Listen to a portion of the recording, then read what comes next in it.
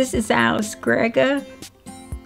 My company, I have two companies actually. One I've had a while, and the other company is for the future. The first company is Alice Grega Books, one word, lowercase, and we publish children's books through a self-publisher.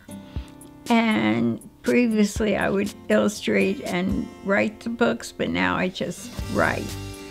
And the future company is, we're keeping it sort of under wraps at this point, but it's a film institute for independent filmmakers.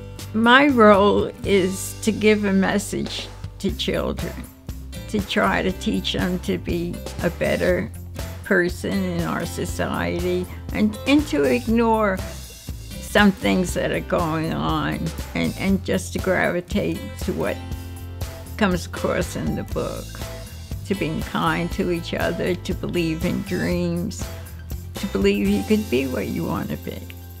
I was always employed as a writer. I started out at Dun & Bradstreet doing credit reports, doing 50 a week, and then I learned how to write succinctly and to the point. So I got into the books because in 1987, I wrote and illustrated my first two books, The Pig That Ran Away and The Horse That Couldn't Say Nay. They were unpublished for a long time, until 2012, and I published the two of them through another publishing house and wrote a third book, The Dinosaur That Wanted to Play.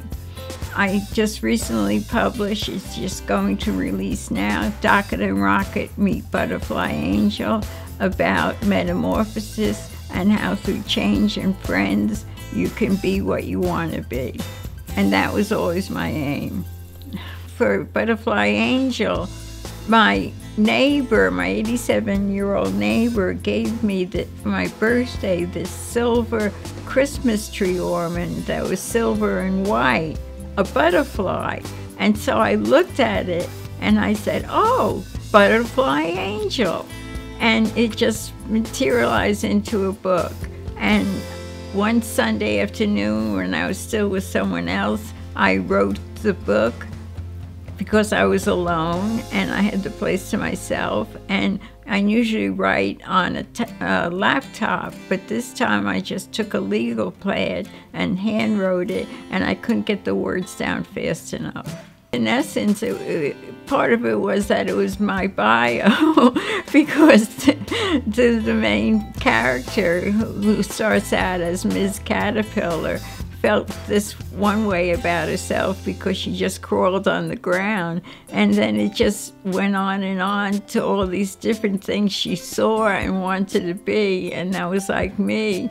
And then finally, in the end, she becomes an angel. And that was actually a starting point for saying to myself, well, I should do this film institute because I could be like an angel to these people. The first screenplay came in 1980 when I, after being in Tribeca, and it's about Tribeca in 1977. And I thought, like, now's a good time for it to come out because there's kind of a revival of the 70s in clothes, and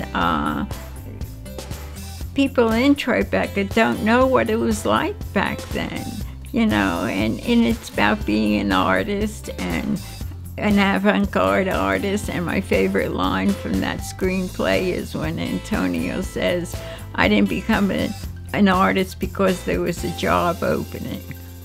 And I think that just says the whole thing about the world of art.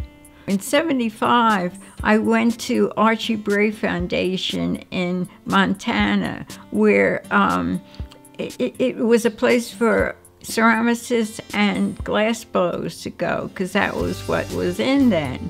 And so